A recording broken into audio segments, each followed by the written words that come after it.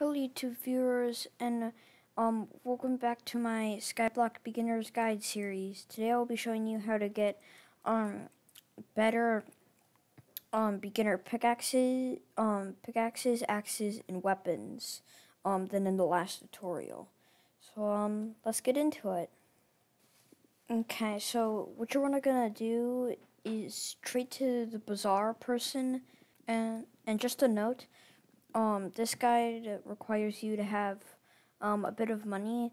So if you don't have that much money, you can watch my other Skyblock guide on how to get money. So you'll need a little bit of money, and you'll want to go to this bazaar person. Now you'll need good enough skills. Like, I'm pretty sure it's like level 5 in a couple of skills, or level 8 or something like that. And like combat, mining, and farming. And then you can tell exactly what he wants you to do by right-clicking on him. And if he opens up the shop, then that means that you're free to trade with him. But if he says you need to get more levels in this, then you can like go to your skills and see which ones you need to upgrade. So in the bazaar, you're gonna want to get 10 enchanted redstone, 10 enchanted coal, and 10 enchanted emerald. Then what you're gonna do is go to the deep caverns. Once you get to the deep mines, then you'll want to go to the obsidian sanctuary. And then you'll want to talk to this guy called Rhys. And he'll say something like, you need to be skilled enough. Come back here when you have enough. He's gonna say that you're gonna need to have a high enough mining level. So you're gonna want to mine until he accepts it, and then he's gonna ask for 3 enchanted materials, and he wants 10 of each type. And then once you give those 3 to him, then he'll allow you to go to the Dwarven Mines. So then you can go back to the lift operator and go to the Dwarven Mines. Then what you're gonna want to do is go forward and then go to the right to this person called a Boo Boo. And they have different pickaxes to sell you. So if you already have access to the Dwarven Mines, and you've collected some mithril and have a lot of money, then you'll want to get the bandage mithril pickaxe. But if you just unlocked the Dwarven Mines and you just want a decent starting pickaxe, then you'd want to get the fractured mithril pickaxe. Either one works. And making video, we'll talk to you in a moment.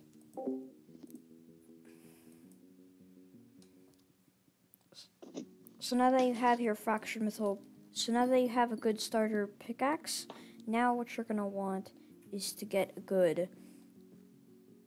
Now that you've got a good pickaxe, what you're gonna want is a good axe and sword. And there's a weapon that does both at once. So return back to the hub, and now you're going to want to go. This is going to be a little kind of quest, and you're going to need 130,000 and some other things. So let me just get over there. Then you're gonna want, so what you're gonna want to do is to go to the park, and then you're gonna go up, and then over here to right here. And if you want to know the coordinates, it's negative 345, 90, 75. And then talk to this guy called the Melancholic Viking. and he's gonna say that he saw the sea a long time ago, and then he wants you to help him remember the sea because he can't. So this is the beginning of a quest line. Complete a quest to access his shopping mode to buy the Raider's axe from him. So click on him to begin the quest, and then you must extinguish the fire right here with a magical water bucket. And the magical water bucket is made with 3 iron in a bucket shape and an enchanted ice in the middle. And then you must put a raw fish into this furnace right here to make it become fire-ish. And then you must have a fish helmet, which is 8 raw fish in the shape of a chest to make the fish hat. And then you must use that fish hat 15 times, which will cost 150 mana, by shifting 15 times. And then the Mechanic Viking will become the Joyful Viking, and then you can trade with him for 2 minutes. And he sells 4 items, but the one that you want is the Raider's axe, which is 130,000 coins, which may seem like a lot, but if you spend only 1, 2, or 3 days, you should be able to get the money required.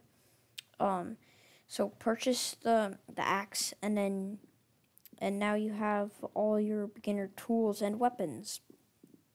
And you can enchant the Raider's axe with sharpness or efficiency, because it acts as a sword, as a weapon, and as an axe.